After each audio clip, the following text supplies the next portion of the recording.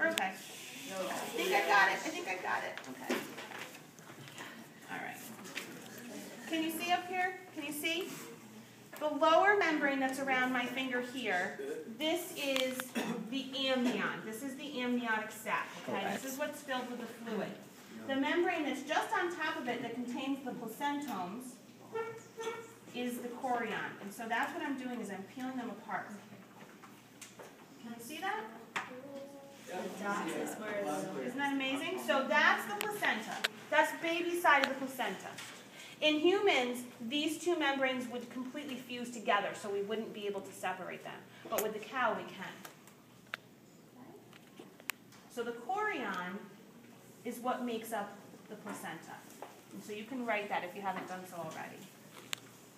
Now I'm cutting through the amnion. The amnion is what contains the fluid. And this fluid is there for an important reason. Why is the baby surrounded in fluid? Yeah, for protection from shock. It's got like shock resistance, right? Mom moves around, baby's going to be floating gently in this fluid. This is a really big fetus. Oh my God. This is the biggest one that I've had all day. Can I do a picture? You can actually see the markings that the cow would have. You can start to see the markings. Look up with the uterus.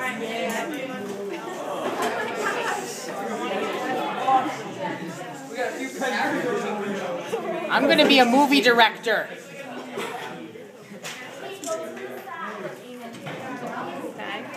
Smells like bad lunch meat. I'm going to have you sit down so we can finish talking, but you're welcome to stick around for a little while after class. If you're Smells like bad lunch meat. He's dead. Look at this structure here. What is this that's extending from the abdomen? Umbilical cord. Umbilical cord. It has little udders.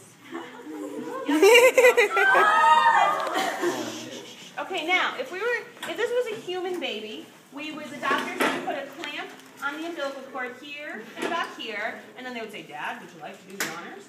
And then maybe if Dad's feeling up to it, if they're not passed out, right? Go home, ask Blood Dad. just squirts everywhere. See if they cut the umbilical cord. And then You didn't clamp it right. Much smaller clamp, much closer to the baby. Mr. Polkowski did, big honor. There we go. Okay. What are the white things on? Inside, those are actually undeveloped cotyledons. That's actually what they are. Oh. The little tiny placentomes. Yep. You can see the veins and arteries that are inside the umbilical cord. Who do these belong to, mom or baby? Baby. Baby. Very good. So, Yeah. baby's blood vessels extend from the fetus, and they continue into the chorion. And they web out all throughout the chorion, and they make contact at every single placentome. And so that's how baby's blood and mom's blood are able to diffuse materials back and forth. Okay? Kyle, could you flip my paper over for me? Thank you. I think we've hit just about everything so far. All right, visible fetal structures. How are we doing on time? This fetus is pretty far along. I'm guessing he's probably about 4.5 months. Look at his tongue. See the tongue. We can see the hooves, tail. We noticed that it was a girl. Okay, so it didn't have any testes. You can see, those of you up close, can you see the markings on the camera? Yeah. He's slippery, so I'm trying to be gentle and not. Oh my gosh. The ears, the eyes, the tongue, starting of teeth. Kyle, don't drop it. I won't. I would just laugh. It's in an outer box. It'll all be okay. Smell like bad lunch meat for a while, but it'll be okay. Lunch meat, that's all. Okay, folks, are we ready? Yeah. Question 16.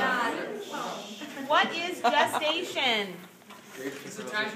Period between fertilization and birth. So it's the length of pregnancy. What is the gestational period for humans? 9 months. 9 months. And cow? 9 months. Same. You got it. Good remembering. Can you just turn its head over this way, Knaggs? Elephant is 24 months. Yep. But the cow is 9 months, just like a human. Horses are 11 months, just to kind of let you know if you care. Can you turn its head a little bit? In a minute I will. I got to finish going through certain things here, okay? Number 16, what I'm going to do is use the ruler here.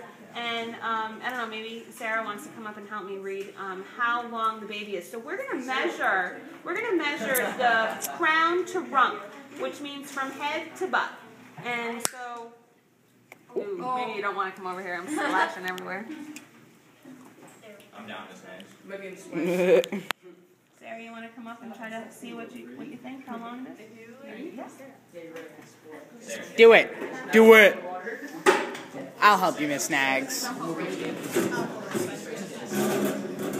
actually the length of the ruler, wouldn't you say? About 30 centimeters? Yeah. Yeah? Okay. So, folks, if you take a look at the TV screen, you'll see that it's actually roughly the length of the entire ruler, which is 30 centimeters. Okay?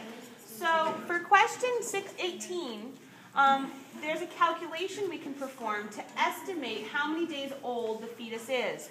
So you would take 30 centimeters, multiply it by 2.46 plus 54. So if anybody wants to go ahead and do that calculation, let us know how many days old. You want me to turn it around there? Yeah. Now your job this weekend, he's very big and he's very heavy. I wish I had a scale that I could put him on. How did they not know that the mommy cow was pregnant? Because it's sold. The cow's sold. Kiss They it. don't do a pregnancy test. They just ship it off to the slaughterhouse. And How much money are you going to give me? all right. Ladies and gentlemen. Mad cow disease? Guys. Folks, I know it's exciting, but I need you to listen up. 86 days. Thank you. It should be more than that.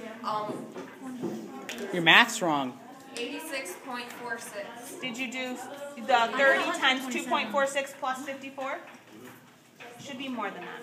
127. 127. Divide that by 30, and that'll give us roughly how many months? Okay. Okay. Now, what was I going to say? I lost my train of thought. 127. Sarah, that'd be really This creepy. weekend, question number 19, I'm going to expect for you to answer by giving me a few sentences about what you learned. Miss Knaggs, it's 128 days. 128 days? Yep, almost, that's what I figured, almost 5 months.